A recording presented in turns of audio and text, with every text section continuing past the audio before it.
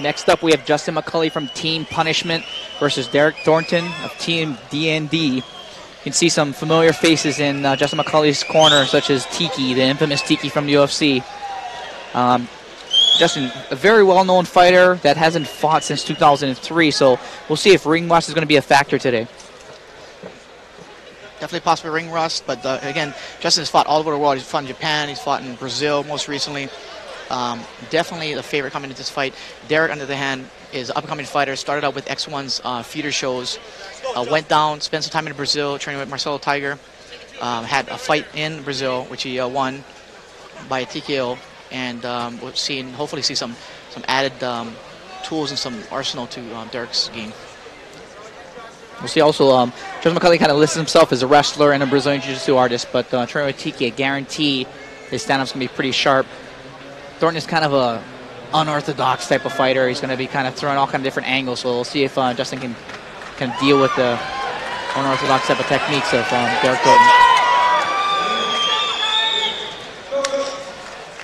And Thornton in the white, McCully in the black. A little jabs thrown out. McCully goes right in for the clinch. They're definitely trying to keep us under hooks.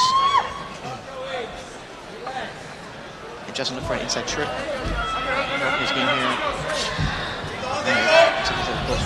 Working inside the inside grip here. Obviously, was to control that body lock. Just looks like he's just so much stronger than Thornton right here. He's kind of pushing him around. Thornton doing a good job. Pummeling inside, which is exactly where he wants to be. Justin keeping the pressure on him. And Thornton definitely wants to kind of stay away from that ropes, possibly circle away, try to get the pummel. Actually, I don't know if he's done it purposely or not, but he's done actually a great job using the ropes to keep him up. Justin's looking for an inside trip, just a tripping back down. Oh, there he goes. Nice inside trip there. Nice, good dominant position on the cross there. Derek not turning toward him. Justin taking his time. Definitely, Derek needs to turn himself toward him and sneak that knee inside. Goes right to the mouth, does Justin McCully. And here comes the punches from the mouth. Looks like he's trying to set up an armbar here. He's trying to creep up to a high mount.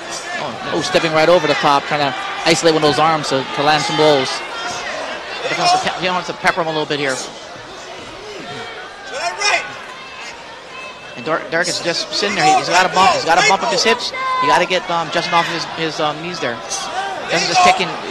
Justin in his position here, he just has all the opportunity to pick him apart. Throwing some elbows, but not huge power on the elbows. But with elbows, you always have to worry about getting cut. Just little stabbing elbows there. Looking for a Medicana, possibly. Justin holding position. Derek not doing a good job of defending himself on the ground, but he's throwing punches up there. There comes the arm. Oh, there goes right to the back.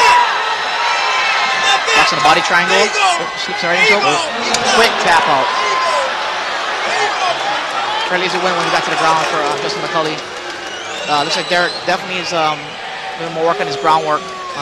Justin definitely the more well-rounded fighter tonight. McCully seemed like he was pacing himself, waiting for position, wasn't in a rush.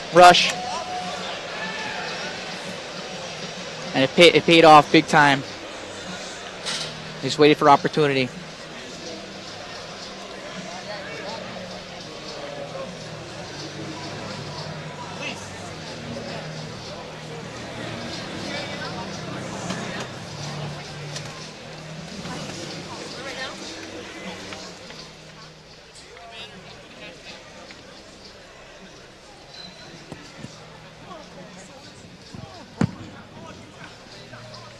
Take another look at that finish here. A nice body lock, body triangle right there. It kind of squeezes the life out of him.